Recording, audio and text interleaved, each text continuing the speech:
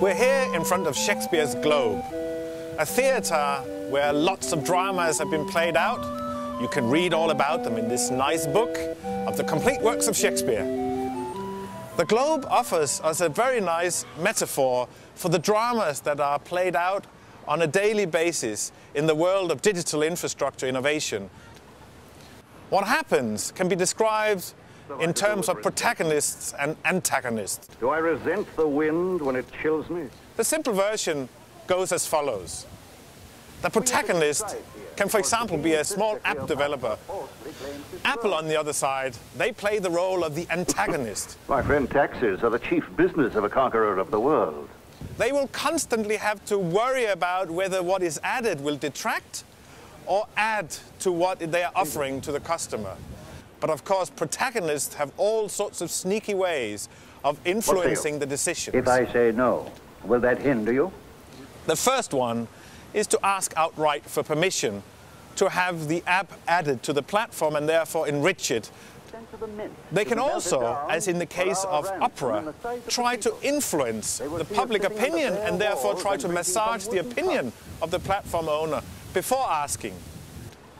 The third action the protagonist has in his arsenal is to bypass the decision altogether. Bypassing implies finding a clever way around the control mechanisms. On the iPhone operating system, this, for example, means you can make a URL-based system that just really uses the browser to access the services. The fourth option is if you have had a reject, for example, you can regroup. The price of our freedom. By changing ever slightly their suggestion to enhance the platform, or by indeed throwing their energy into another project.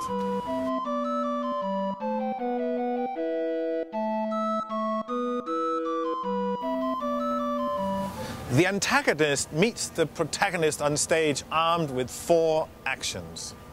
The first one is that they can accept.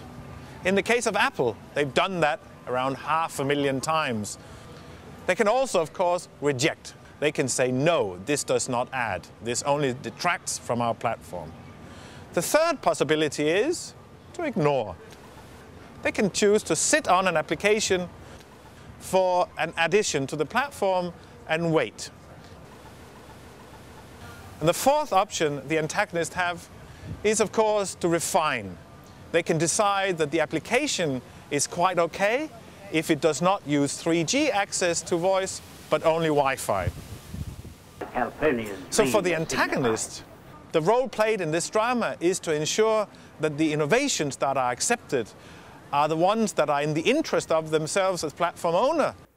Oh, Caesar, these things are beyond all use and I do fear them.